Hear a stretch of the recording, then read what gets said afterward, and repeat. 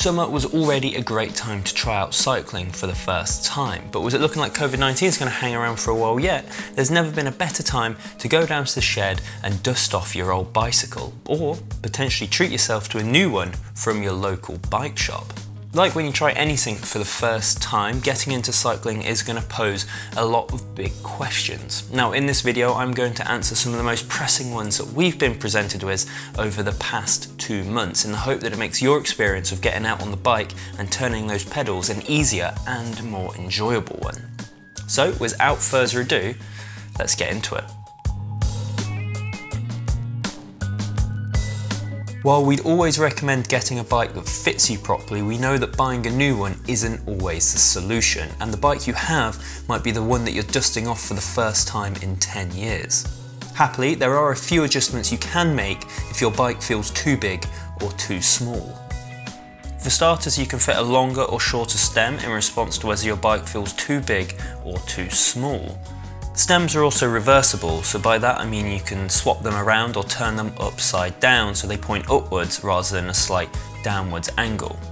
You can also try adjusting the saddle height, and you can often slide your saddle along the rails, creating a shorter or longer reach. Getting the right fit on your bike is key, so be sure to set the right saddle height. For clarification, that's the length from the bottom bracket through to the centre of the saddle. There are loads of methods to get the right saddle height, and we've linked to a video below showing it in more detail. As a rule of thumb though, when your foot is on the pedal, you want a slight bend in your leg. It's also important to get the right fit in terms of your reach. This is how far your handlebars are from your saddle. Likewise, you want a soft bend in your elbow rather than a straight arm, and you shouldn't feel like you're putting enormous pressure through your hands either. Like I mentioned earlier, you can adjust this via stem lengths, which will bring you further away or closer to your saddle.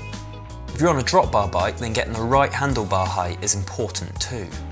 The higher it is, the more it will feel like a flat bar bike, which might feel less agile or speedy. The lower, the more pro or aggressive the setup. Really, it's trial and error to find what's right for you, but if you want to adjust this, then do it over time so that your body has time to compensate for the changes. Whether you're grabbing it out of the shed for the first time in 10 years, or your new bike has arrived box fresh to your doorstep, all bicycles need looking after. If your bike feels sluggish or slow, then it's worth checking the tyre pressure, because a flatter tyre will increase rolling resistance, which makes it difficult to ride at speed. Ideally, you'd use a foot pump to check the pressure using a gauge, but if you don't have one, fear not. You can use your thumb and forefinger, and if you can just depress the tyre, then you're in the right ballpark and it should make riding much speedier. There are a number of reasons why your bike might feel wobbly. It could be that the wheels have come loose. If you can grab them and move them side to side, then make sure to check the skewers are tight. This is a problem that presents itself more in older bikes or bikes with rim brakes, which use quick release axles that can slip out of the bike's dropouts. Alternatively, your bike's headset could be loose, which creates a knocking noise at the front of the bike. You can test it by pulling the front brake and seeing if it makes a knocking noise. To fix that, you need to loosen the stem's side bolts, then tighten the top bolt of the headset before tightening the side bolts again. Be sure to check that the handlebars are straight once you've tightened them all back up again. If you are grabbing your bike out of the shed for the first time in years, or you have questions about it, then it is worth taking it down to your local bike shop where they can give it a proper once over, especially if you're not confident in your bike mechanic skills. They will check it over and make sure it's safe to ride. Not all cyclists can drive, which isn't a problem, but it does mean that not all cyclists understand the rules of the road. Now, if you are going out for the first time and you don't know what they are, then we highly recommend that you read the highway code.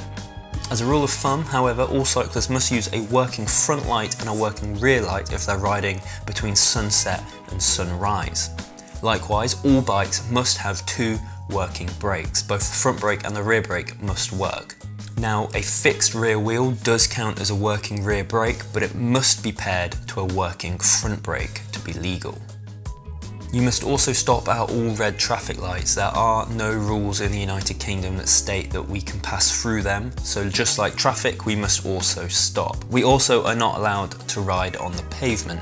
Cyclists are also allowed to ride 2 abreast, so no matter what people might yell at you when you're out on your bike, you are allowed to do this. However, there are times when it is safer for you to ride in single file, and it's about recognising those moments and adjusting your riding habits to fit with them.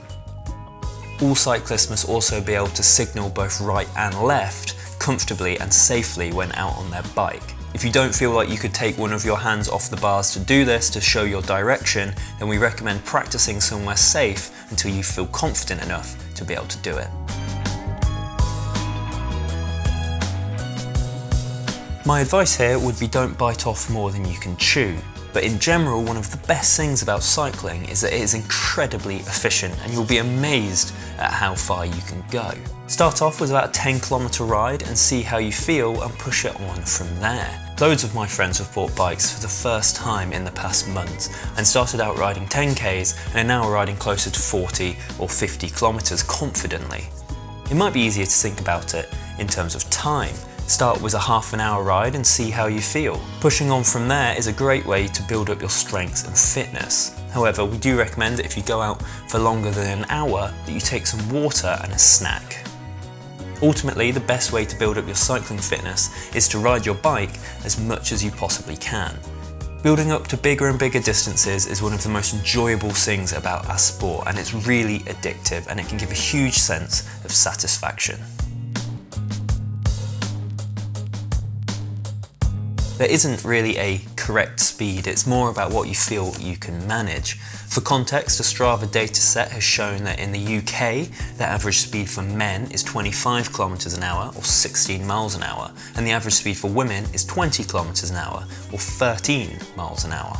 Building up your speed is one of the other really enjoyable parts about cycling, and for context, we consider anything above 25 km an hour to be pretty fast, and anything above 30 km an hour to be really quick. One of the main problems with punctures is that they're pretty unpredictable, and it's not really possible to say how often they happen. However, there are times when they are much more common. For example, in the winter, you're far more likely to suffer from a flat tyre, and if it's been raining or particularly windy. This is because all of the debris that's usually on the verges and on the trees falls into the road. Now, you can spec different types of tyres, and some are more robust than others. As a general rule of thumb, the less robust a tyre is, the quicker it is to ride on, and the more robust it is, often the harsher or potentially the slower the ride quality.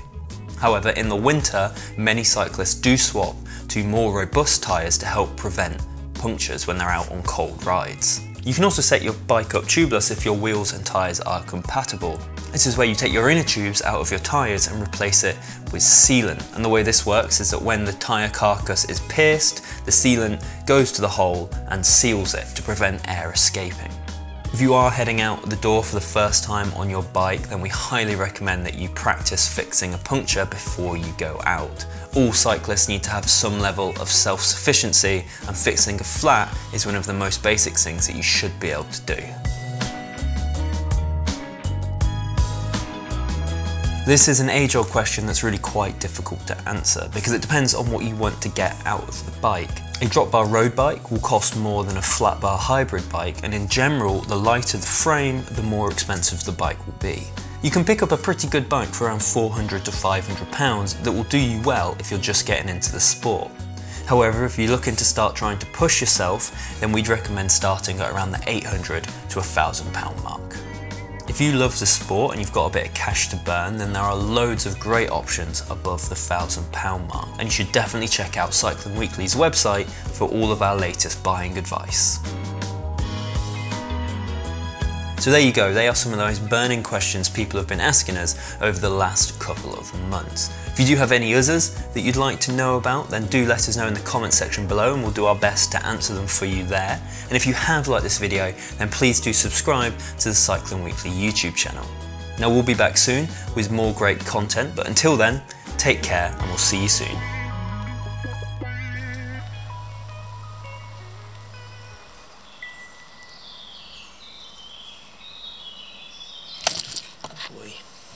Boy.